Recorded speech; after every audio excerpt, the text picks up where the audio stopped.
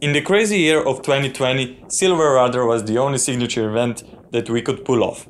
So if you weren't there, this is how it might look like if you were. You pack your boat and drive over half of Europe and curse the lucky ones that could just sail over to Svenborg. You pass a bridge which doesn't seem to be a big deal at the moment, but we'll come back to that later.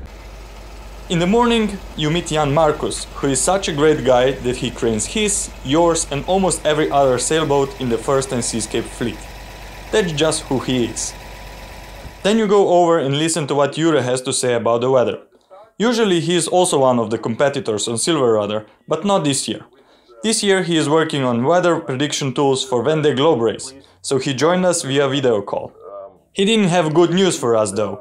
Low or no winds all the way around island of Funen. In the afternoon you have the first opportunity to look around, and you realize that you are not alone on this journey. There are 311 sailors just like you getting ready for the solo challenge of the sea.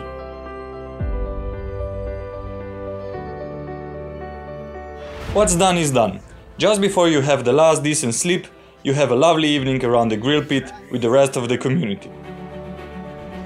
The dawn rises, and it's the day of the race. Your friends float out of the harbor, and so do you. There is a strong current in the channel where the start is, but there is no wind, just like Jure said.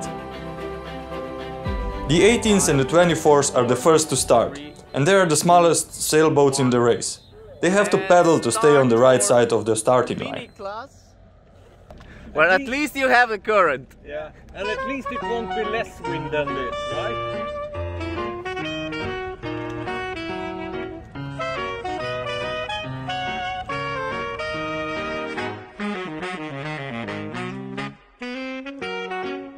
This would be the definition of a bad start.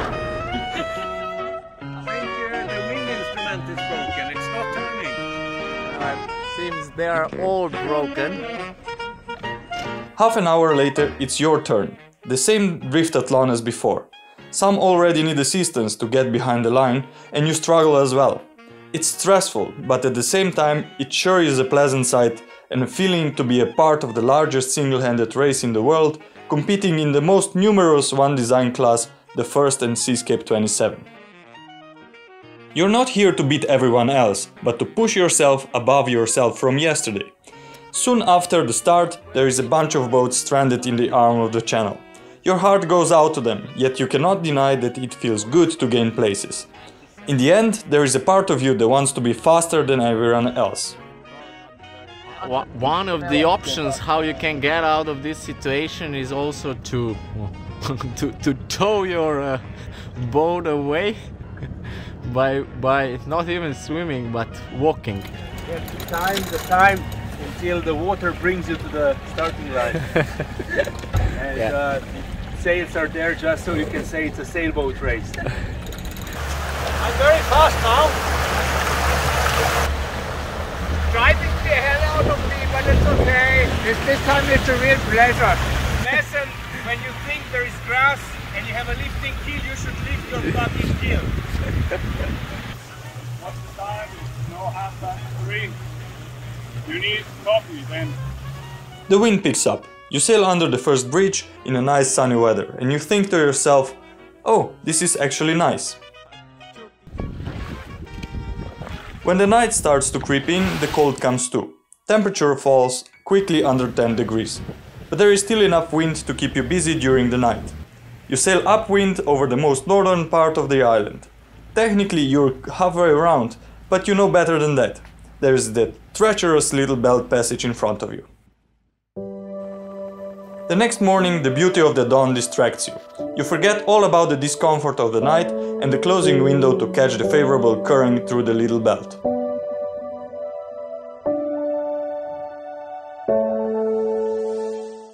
But it turns out I don't help very well when I can't see the telltales. I went to shore, and then when I did that, I took my phone out and read the message from Jure. Don't go to shore. What is this? Existential crisis upon existential crisis upon another existential crisis. In front of you it's the second bridge of the race, the one that you drove over a couple of days ago. You notice a pack of sailboats standing still just behind it. It's not a good sign. It means that you missed the time window to go with the flow. Everything looks calm, yet your heart rate goes up. You can feel the current picking up your boat and pushing it in the wrong direction. Inertia and apparent wind keep you going for a short while, but it's all for nothing. It's hard to look when another fellow seascaper is swept right into the bridge pillar. Luckily, he just scraped it.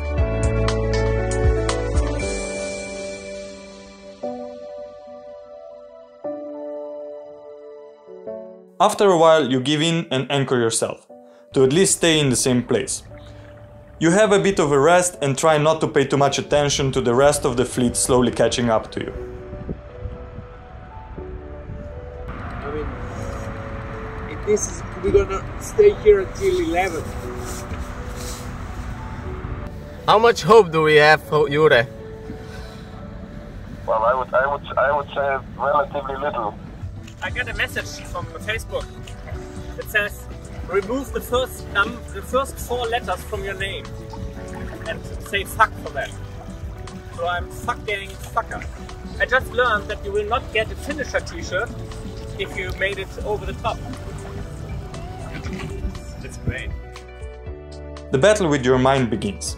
In the WhatsApp group, one by one your colleagues are declaring that they are giving up.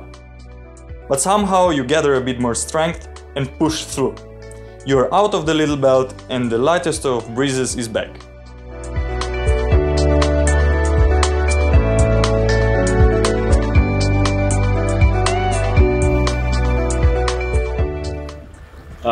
You're one of 3 sailors left. You and your brother. My dad called me and he said, hey, I'm preparing you guys some really nice steaks. And I said, do you really want me to quit right now because I'm starving, right?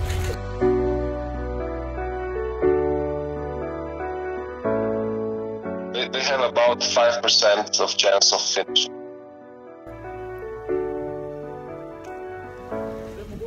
Fighting chance, but 5% är dost, man. I'm quite done after this bridge thing. It was really exhausting. We bring the wind. I fell asleep and woke on against the bank. Now it's easy when it's wind.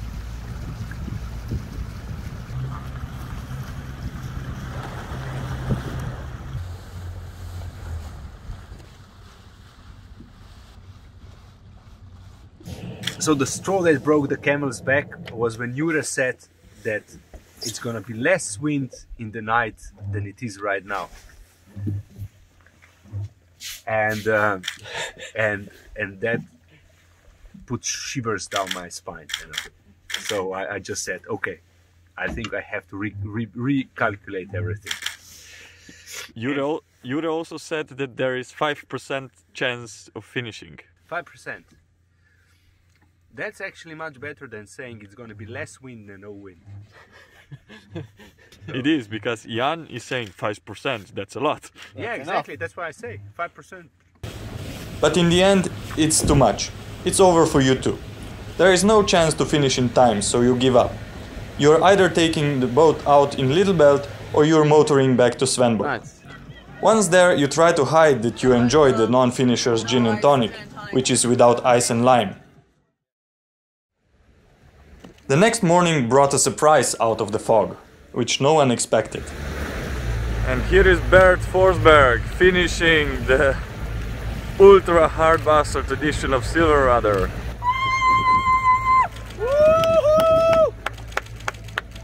Yeah, Bert! Yeah, you did it! There you go.